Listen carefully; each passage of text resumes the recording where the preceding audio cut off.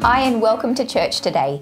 With Vision Month over, we're heading back to our normal routines and rhythms, but we hope you found the last month helpful and encouraging, and we'd love you to keep praying that God would direct our steps as a church in the year to come. If you're new to church today, a special welcome to you. If you scan the QR code on the chair in front of you, you'll be taken to a page where you can let us know you are here or find out more about anything mentioned in this video. We've loved having Matt Hearn at TAC as a student minister for the past 2 years. The Hearns will soon be heading to Barraba to serve God and His people in full-time ministry there. We're so sad to see them go, but we're excited to see how God will use them for His kingdom.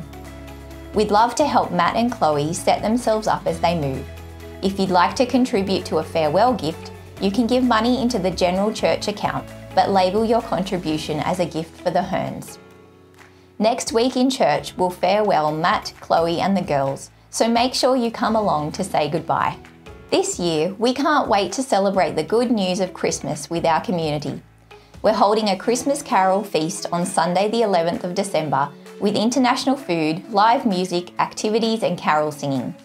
There'll also be a range of special services over Christmas. At the back of the church, you'll find bundles of flyers to be delivered into our neighbourhood. Grab one after church today and set aside some time this week to deliver them into letterboxes.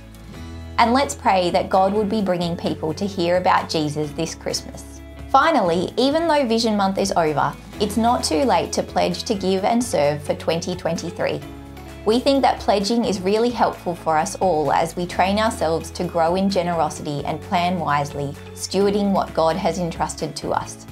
Please put in a form as soon as possible or get in touch via the QR code if you want to learn more. That's all for now. Thanks again for joining us today. Bye.